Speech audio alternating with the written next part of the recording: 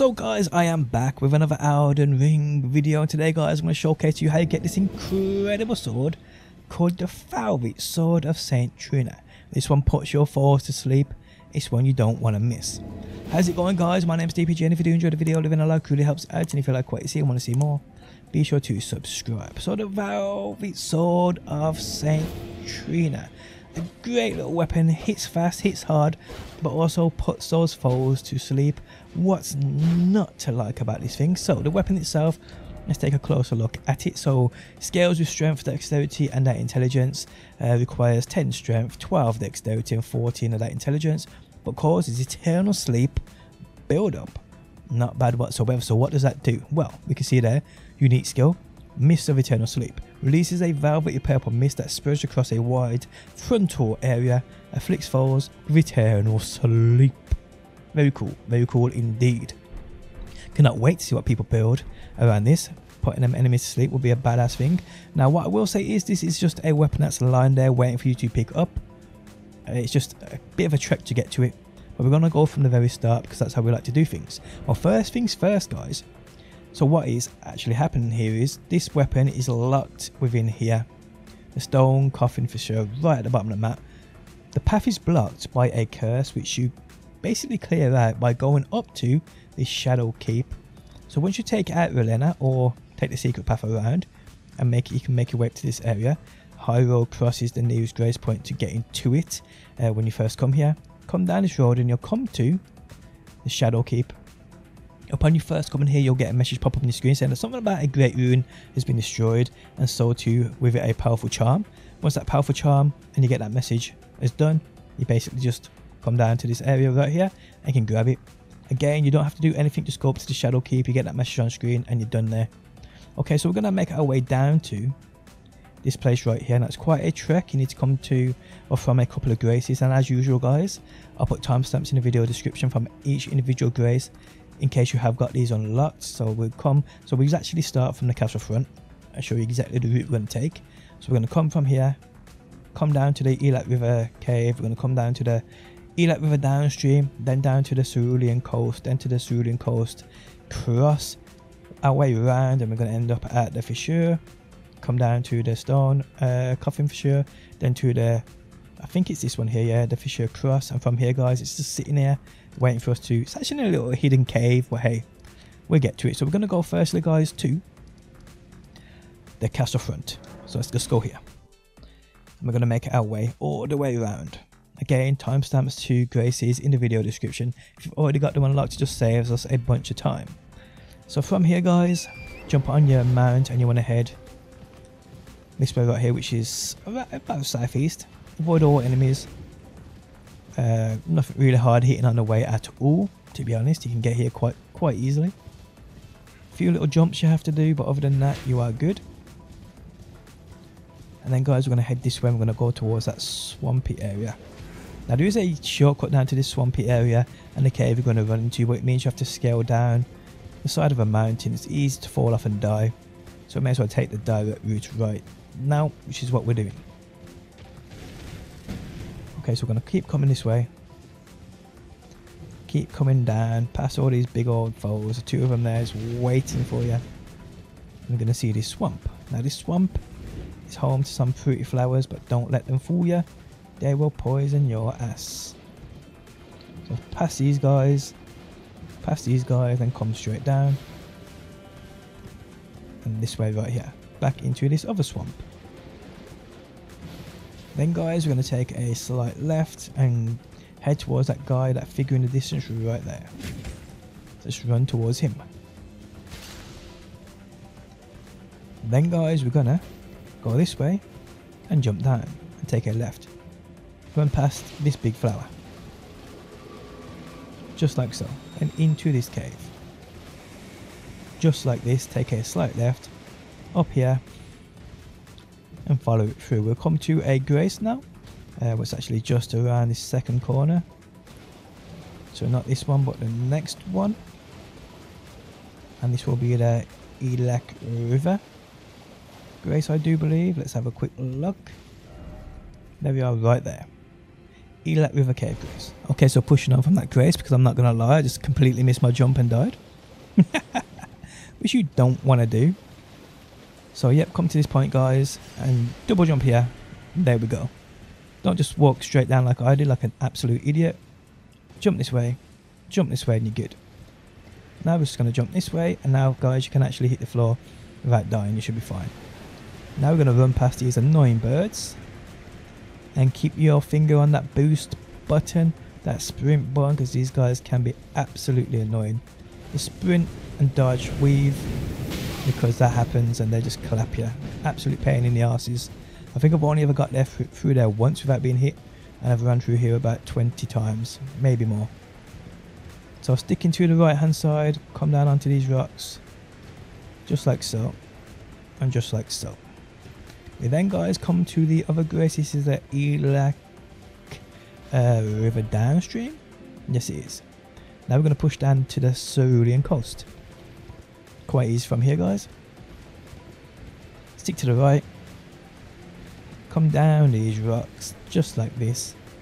No double jumping, just walk off or run off even. Just like this. Keep coming. And keep coming.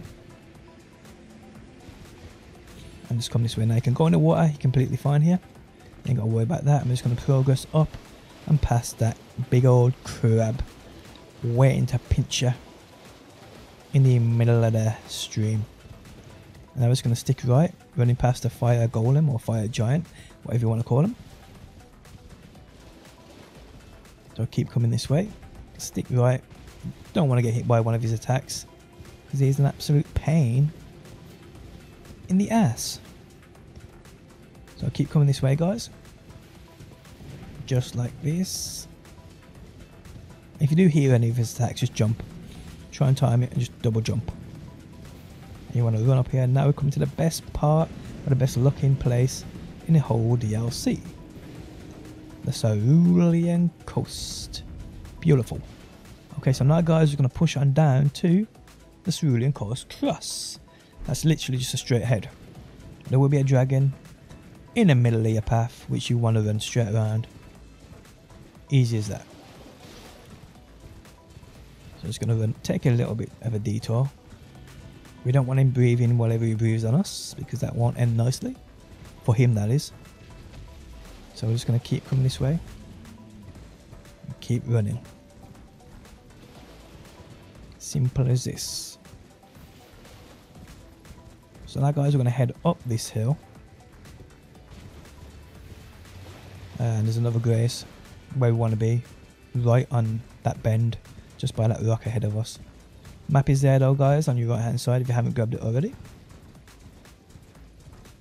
So now it's going to take a bit of a left and we can see it right there. There we have it. So we are now at guys the Cerulean Coast Grace. Okay, so from here we want to make our way, well actually show you the grace first. So we want to make our way towards that hilltop there. Past that sort of like weird horse carriage thing. Okay, so we're going to run around this corner. Just like that. So head northwest slightly from that grace. And then guys we're going to take a detour around that bend. Now there will be a guy here who's going to be trying to throw things at you. Who is a bit of a pain in the ass. But hey, as long as you avoid his attacks you are all good. So yep, come this way guys.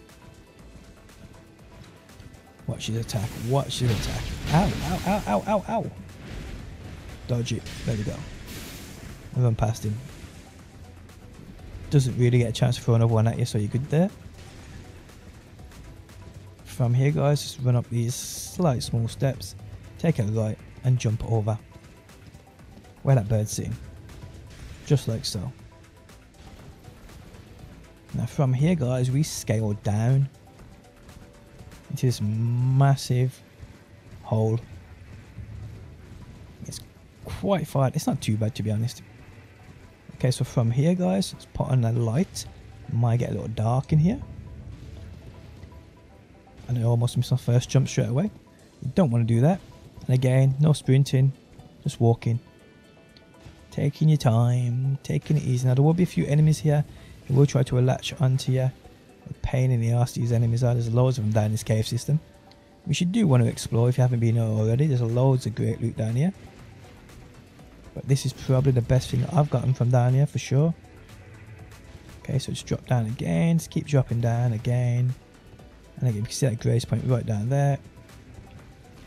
Now we want to turn back on ourselves and go this way.